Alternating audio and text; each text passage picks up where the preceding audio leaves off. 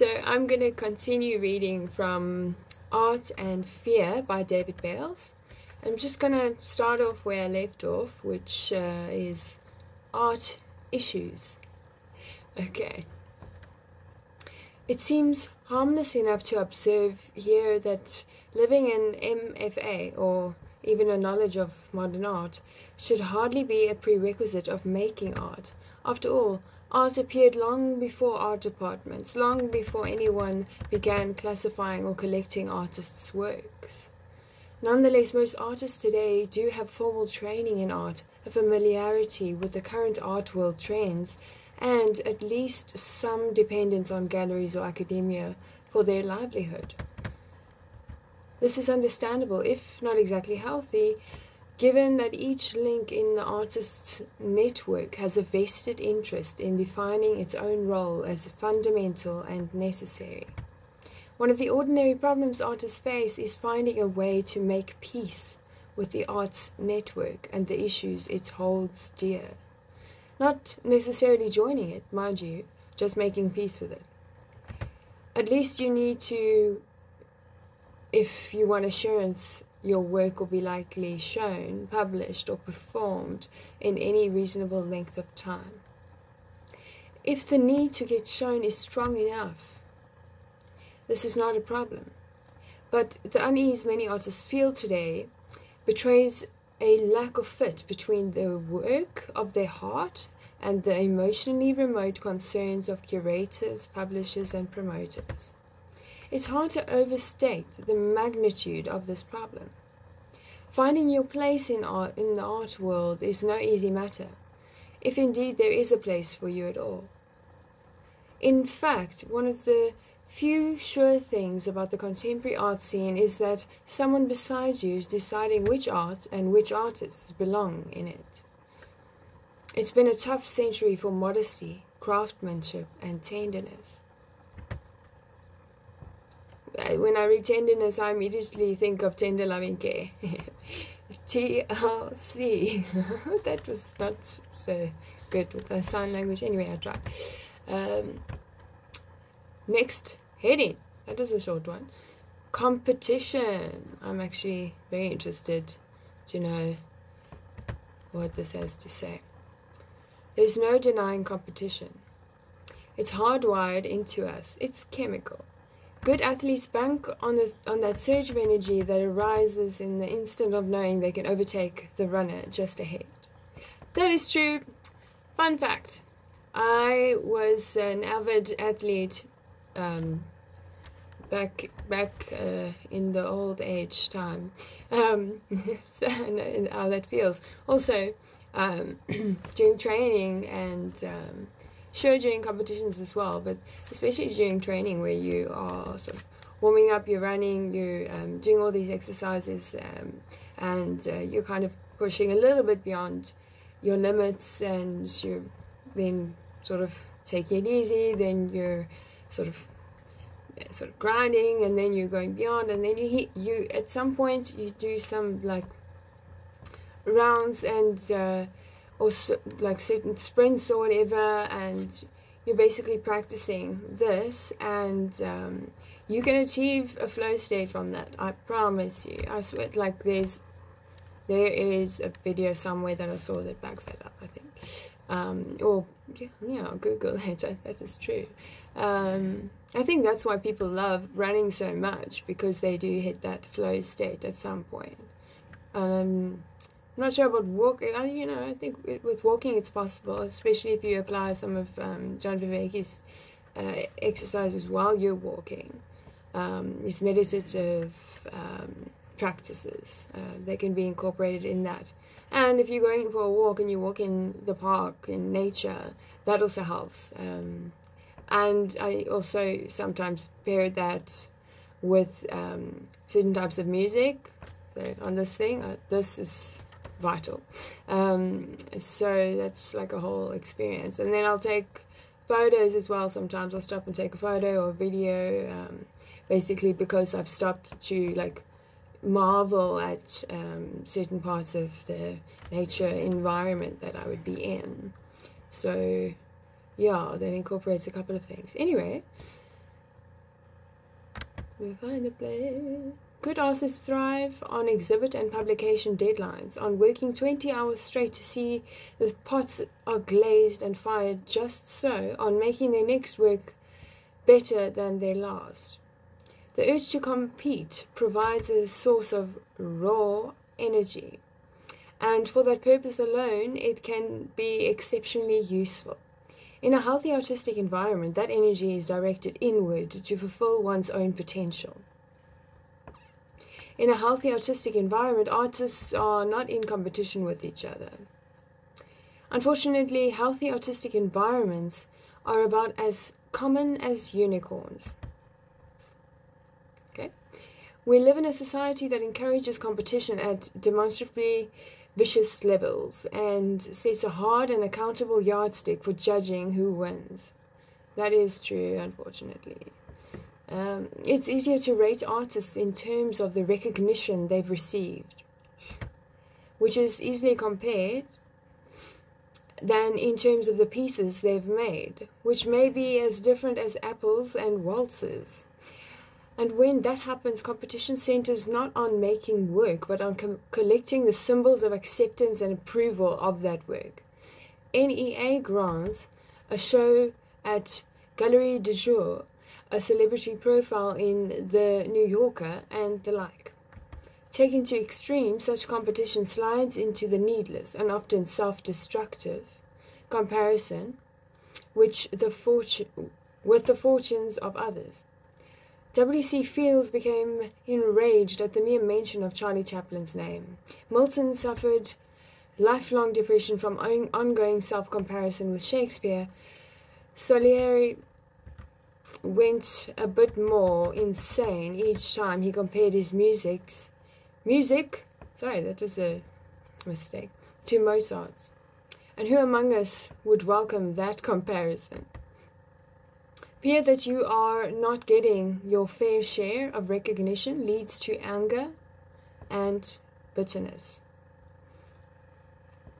Fear that you are not as good as a fellow artist leads to depression. Admittedly, few of us, and my leg is going to die. Few of us are above feeling a momentary stab of pain when someone else wins the fellowship we sought, or a secret rush of triumph when we scoop up the same prize. Kingsley Amis allowed that when he'd start writing a new novel. Part of his motive was, I'm going to show them this time. But where is, my goodness, I'm so sorry, this is bad. The mistakes, hectic, wow. Sure, it's okay. Sorry. But occasional competitive grousing is a healthy step removed from equating success with standing atop the bodies of your own peers. If nothing else, it's hard to claim victory when your imagined competitors may be entirely unaware of your existence. After all, some may have already been dead for a century. Quite plausibly, they don't win, while you, sooner or later, will lose. In some forms of comparison, defeat is all but inevitable. But regardless of the yardstick used, all competitors share one telling characteristic. They know where they rank in the pack. Avid competitors check their ranking constantly. Obsessive competitors simply equate rank with self. Yeah. Okay, I'm not going into a tangent now. A chancy gambit, but one that works when it does work, by tapping a source of energy that makes them work harder at their art and almost always makes them good careerists. When sense of self depends so directly on the ranking bestowed by the outside world, motivation to produce work that brings high ratings is extreme. In not knowing how to tell yourself that your work is okay, you may have been driven to the top of the heap in trying to get the rest of the world to tell you. Yeah, I experienced that, like, if I have to link it to something that is of art, I could, my mom was an artist and an art teacher, and just anything to do with creativity and art, yeah. So I'm pretty sure that I could mix colors before I could talk or walk, probably. But bless her heart. And I grew up, and she always put me into art classes. And then in high school, there was an art history class or fine arts class, but that had lapsed, and they changed it into a design curriculum, which just included that, but had a lot more to it. And it was probably one of the most stressful subjects and competitive. And I'm definitely, I think I'm better now. I was definitely one of those obsessive competitors, and I achieved, you know. But like, it is so true that it would link to my self or my self-worth that I had, or my self-esteem, or my sense of self, and you know, like, that, you know, it works, you know, in terms of, you know, you can achieve and things like that, but it's a bit far when, let's say, you are aiming for perfection, and let's say that's 100%. But no, when I was younger, that wasn't the case. It was 110%. Then I got into a state of mind where that was not good enough, and you know, then it was like beyond perfection, which is, it's like alarm bells should go off at that point, where that was where I was aiming, because I had heard, yeah, maybe my ears should have been closed, but anyway, I had heard that in some institutions you could gain marks or extra percentage beyond the 100, so that's kind of like extra credit, I think. Not sure what all the translations of what I just said mean, or are. Anyway, so even though that class didn't do that, I had that fit into my mindset, and that did help me achieve. And there were two other people in the class, and us three would compete, and we would basically rotate each term or each season, basically, as like who's the top, second, and third, and yeah, just constant. And then, you know, in terms of perfection, okay, that perfection I could get that, and then, you know, it was aiming for beyond perfection, and then it was like, give it 110%, give it 111%, no, 120, aim for that. And that was where I didn't know it, but at that point I was achieving, but I was, you know, really like burning a lot of energy in terms of, you know, like, that was bringing me closer and closer to a burnout, which included things that were not so great, like depression, anxiety, you know, even certain thoughts. I also, you know, the self-destructive part after that, after you crack, and also after the perception of perfection is shattered because of the truth.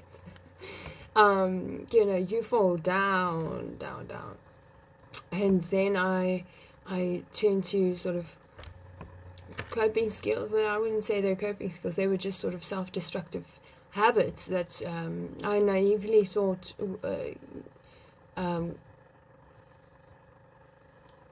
a lot of, yeah, I don't think I was thinking at all, to be honest. And then, you know, after that, like, other things started affecting other things in my life as well. And even though I could still achieve, you know, there was after things were done, and like we could break for holiday, you know, I would like just collapse, you know. I would be so tired and so burnt out, and then, you know, and you know, everything would drop, and yeah, but it's not necessarily a sad story. There's a lot of good things that came from that, skills and knowledge and things like that. And I'm very glad that, you know, that my idea of perfection in terms of like achievement, and like under the surface, that was what I didn't know, is that it was affecting myself, or my sense of self, or, you know, just think of the spectrum around that, and it affected me, and I didn't know how bad. You just don't, you know. So that's one of those difficult things, and I'm grateful for the fact that like the perfection, that it like just broke, that perfection broke, because what I was also sort of aiming for in like indirect way, it sort of started forming, were really weird things, and that is like regarding, let's say, subjects such as anorexia, body image, sense of worth as well, but that's the story for another day, and I'm planning to try and write a little something so that I can speak off that. But anyway, so you know who you are. When we did I posted something about perfection over progress. And sorry, that was a mistake. Progress over perfection. Meaning that you should aim for making progress, not aim for perfection. And when I try to sort of explain a little more from that, is that perfection isn't real, you know, and I'm just going to leave that statement on a cliffhanger. Okay.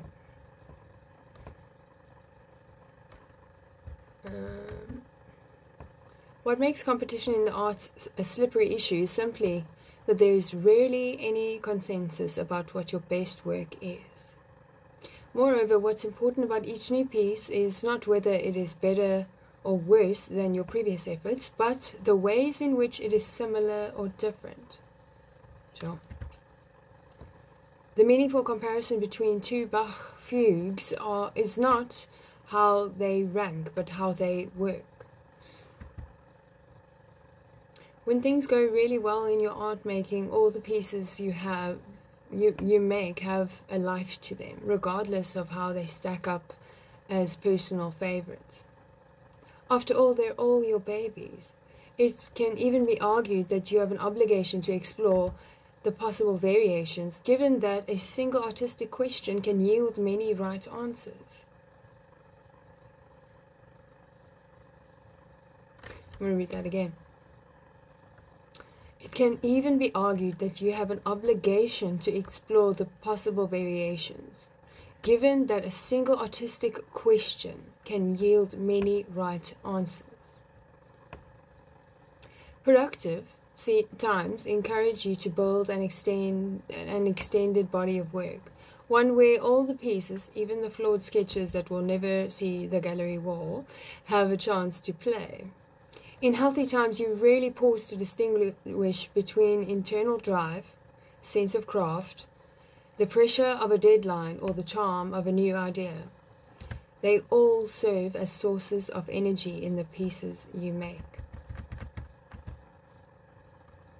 Okay. Third one, and then I'll be done. Navigating the system. Artists, as it turns out, are a crafty lot, and surprisingly adept at getting the system to foot the bill for letting them do exactly what they wanted to do anyway. Michelangelo painted the ceiling of the Sistine Chapel on commission from the church, and Sir Adam photographed Moonrise Hernandez on assignment for the Department of the Interior. Ames, furniture, and Abaddon passion spreads spreads prove that art can prevail even at the extremes of commerce and fluff. Indeed, a disconcertingly strong argument can be made for the proposition that many artworks, especially large-scale efforts like the Parthenon or the Vietnam War Memorial, have had a buyer in place before the artwork has begun.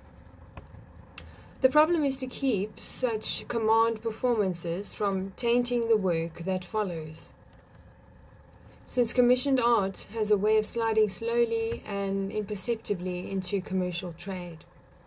This is especially troublesome for the art forms that have widespread and higher-paying commercial applications. The challenge in such circumstances is to convince the patron that you alone know the right way to make the piece. For some artists, it's a trade-off, or perhaps a standoff. At Christmas time, ballet companies, even the major players, offer an inordinate number of performances of the Nutcracker, that being the only ballet that generates enough ticket sales to pull them through the rest of the season. Likewise, printmakers, without altering the content of their work, learn soon enough which images will likely justify the cost of running a large edition.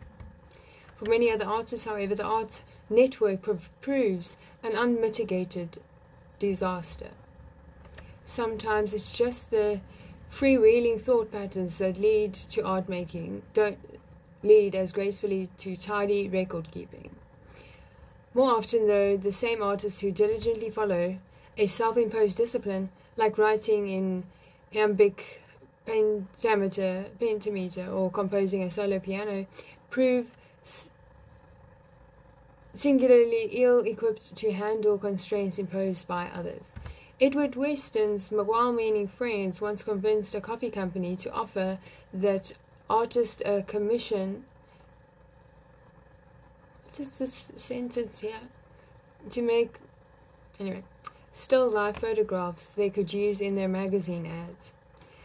About the only requirement was that the company's product appear somewhere in the arrangement. Nonetheless, Weston, whose facility with photographing small objects as an art is legendary,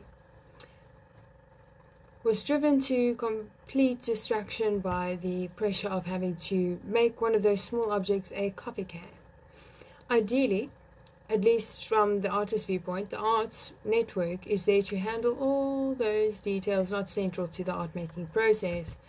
This is a healthy attitude to nurture, since some art forms, like cinema and literature, could never make the leap from idea to reality without a sizable investment from the outside anyway. Writers routinely mail out manuscripts and leave virtually all that follows, proofreading, design, printing, distribution, and promotion, in the publisher's hands. Some artists even make the interface a prominent part of their work.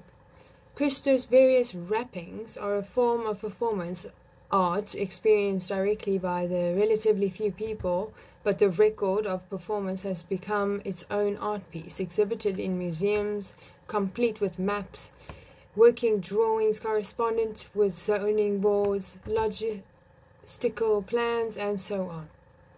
If all this evidence of the reach of today's art network still fails to impress you, consider the sobering corollary: once you're dead, all your art is handled by this network. But if the artist stands as an endangered species in the face of contemporary economics and marketing, we are faced with the perplexing question: why does the myth of an individual artist, the loner following his or her own heart, arise so predictably with each new generation?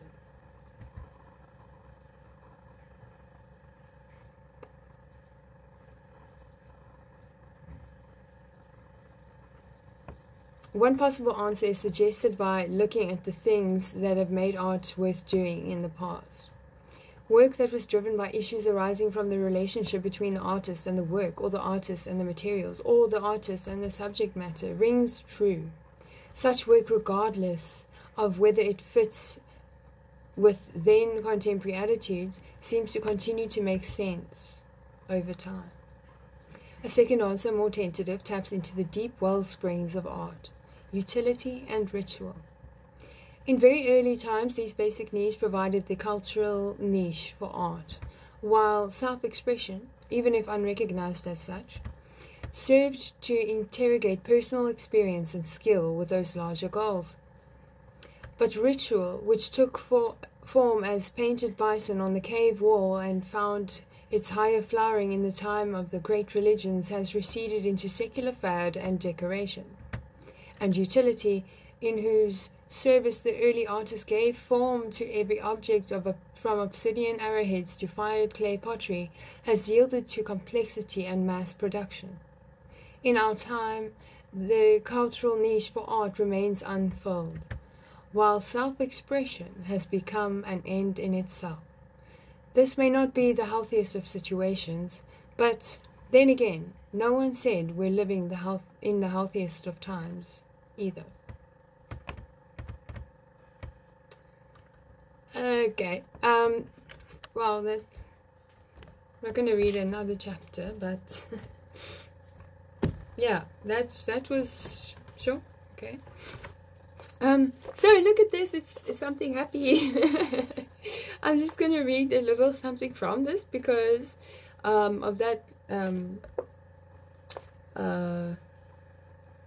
grey ending there. So, and also just to introduce this beautiful book. I know it's reversed when I show it like that, but anyway. The Journey of Being Human. Is it possible to find real happiness in an ordinary life? By Osho. I'm going to read the introduction and then I'm going to and close the video. Man is born with an unknown and unknowable potentiality. His original face is not available when he comes into the world. He has to find it. And that's the difference between a being and a thing. Okay, so I'm not reading the whole introduction because it's quite long. But that is the first paragraph. And I hope you have just like a truly blessed and amazing day. That God is with you, that you feel His presence, that you feel His love, that you tap into that love. And I pray that you receive healing and that you prosper and that a prayer gets answered and that you notice that. And that you feel inspired today to do something for somebody else, an act of kindness. And to just remember to love one another and treat one another with kindness. And listen. Ciao.